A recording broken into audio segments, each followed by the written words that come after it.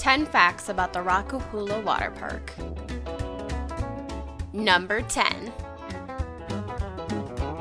Rock-A-Hoola is an abandoned water park located in Newberry Springs, California in the Mojave Desert.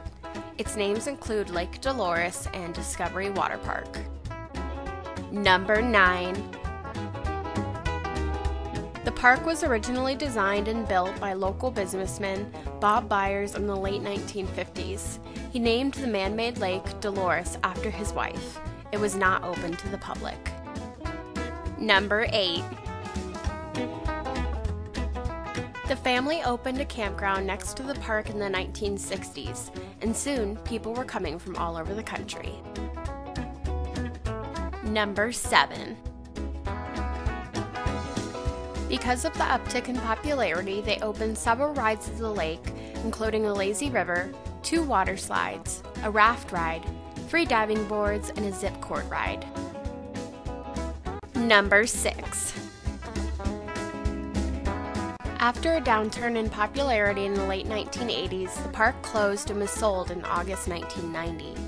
8 years later, the park reopened under a new name, Rock-A-Hoola. Number 5.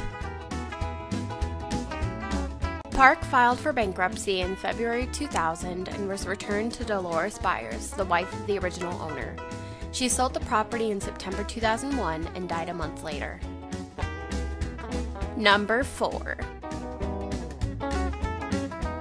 After a $400,000 renovation, the park reopened in May 2002 under a new name, Discovery Waterpark. This new park only operated in the weekends and ended up closing in the summer of the year 2004. Number 3. Part of the reason why the park was closed was because of an accident in 2003 that turned an employee into a paraplegic when they took a ride into an only partially filled pool. Number 2.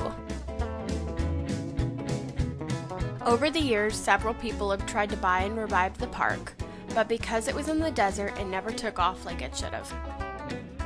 Number 1. Since closing, most of the buildings have been vandalized and even burned down. There are several no trespassing signs on the surrounding area, and it is patrolled.